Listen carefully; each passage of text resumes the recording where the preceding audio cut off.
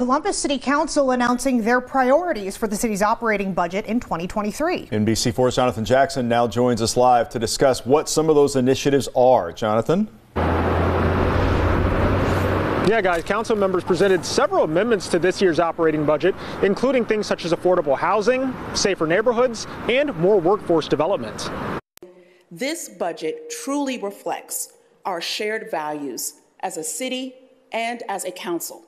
Today, members of Columbus City Council gathered to announce their changes to the city's operating budget, adding $23 million in new proposals to the city's billion-dollar general fund that would work to improve quality of life for residents. But what you will see from the amendments from this council is a commitment to say that this next chapter of Columbus, every resident has to share in our success story. Those amendments include improving access to affordable housing, increasing workforce development, and creating safer neighborhoods through nonviolent response units. To do a non-police response pilot, similar to a program that was started in Dayton about 2 years ago, that sends out non-police officers to low acuity, non-violent incidences. In addition, the plan to expand affordable housing would provide tenant protections for low-income residents, a concept that was pushed for by the Columbus Urban League.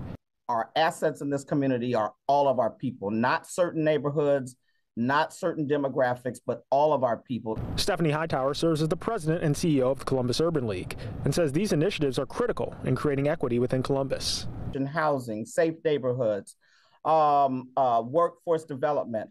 We need to make sure that everybody has access to all of those priorities.